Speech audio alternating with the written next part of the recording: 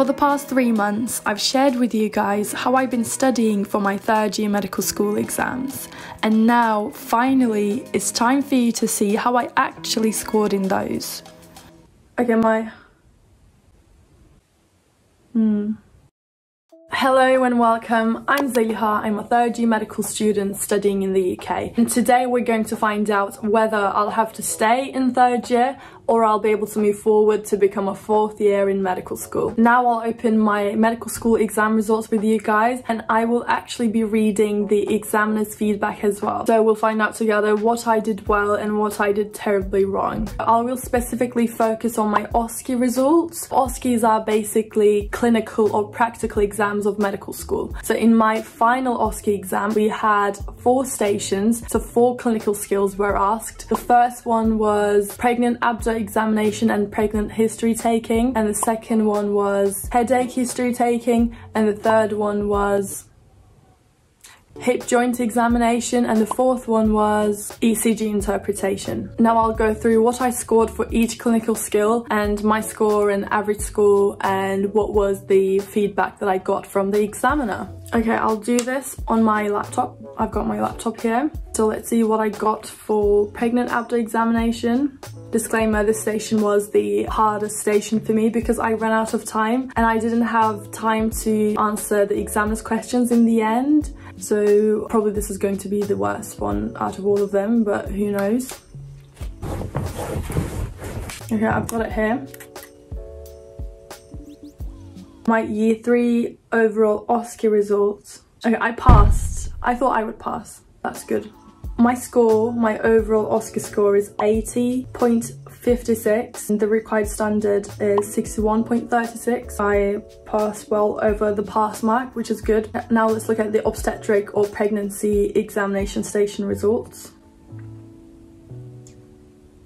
So my score is 68.8 and the pass mark is 62.1.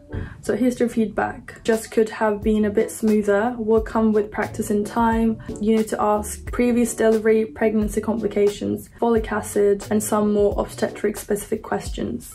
Yeah, fine. I don't think I asked about folic acid, so that's fair enough. It's just like so hard to go through everything, so hard to cover everything because like there's so many bits and bobs that you have to cover in the history taking. For examination feedback, always wear gloves if examining patients, heart rates and positions, and checking maternal pulse at the same time too.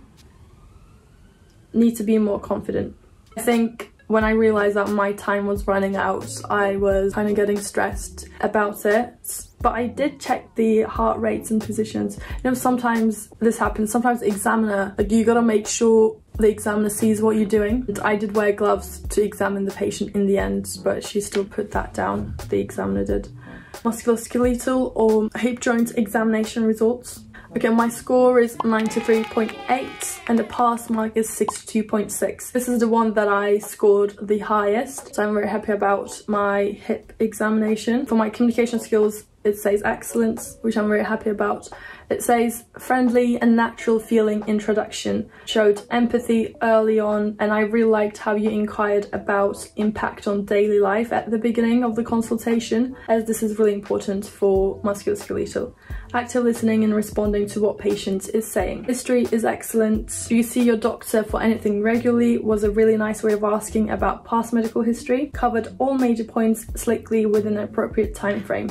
So my timing was really good for this part of the exam. My best station for this exam was definitely hip joint examination, and it shows because I got all excellent. For examination felt slick and well practiced. Okay, so I'm happy about this one. So I think I felt more confident going into this station. Also, I had enough time left in the end. So that's why I probably kind of gave a long summarizing statement, because I had quite a long time until I was going to run out of time. Okay, let's move on to ECG. So ECG was my first station. I don't know, ECG reading is just very, very tricky. It's tricky, but I passed.